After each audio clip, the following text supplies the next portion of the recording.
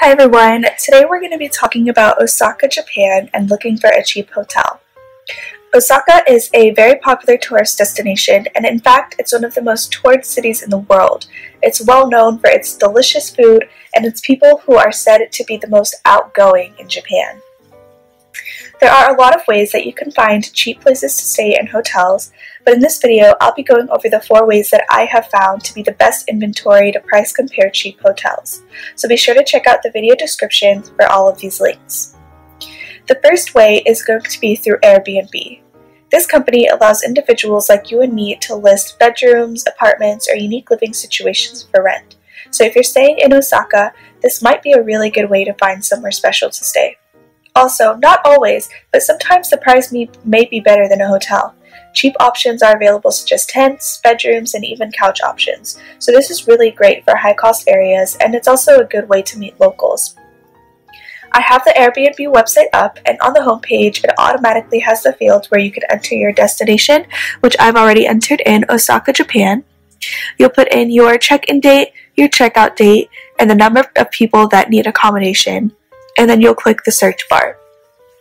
And then you'll be given a list of all of the places that you can stay. The second way to find cheap hotels in Osaka is through hotels.com. This company has a really good selection of various hotels, and they've even started putting in some apartment Airbnb style listings. The neat thing about this company is that they give you 1 free day for every 10 days that you book with them. Here I have the hotels.com website up to show you what the main page looks like, and just like with Airbnb, it automatically brings up the page where you can enter your destination, your travel dates, and the number of rooms that you need. Then you can look at all the options and compare to decide which one is going to be the best for you. Also be sure to check out the video description for the most recent promotion, since that could change from time to time.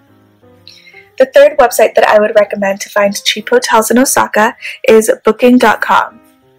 Booking.com is one of the largest online booking websites, and it has around 28 million listings worldwide in 229 countries, so you're very likely to be able to find a few options no matter what part of Osaka you'll be staying in. Again, I've pulled the Booking.com website up as well, and as you can see, it follows the same format as Hotels.com and Airbnb.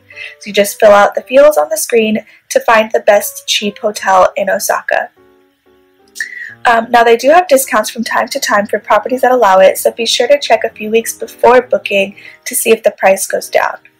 The fourth website that I have found is one of the best places to find cheap hotels in Osaka is TripAdvisor.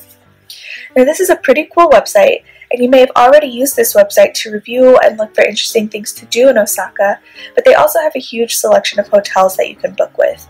It's easy to use, and they pull information from a lot of different hotel booking websites, and the nice thing about TripAdvisor is that you can check real reviews from other users, and they even have photos taken by users of the hotels, so you can get a truly objective view of what to expect at the hotel.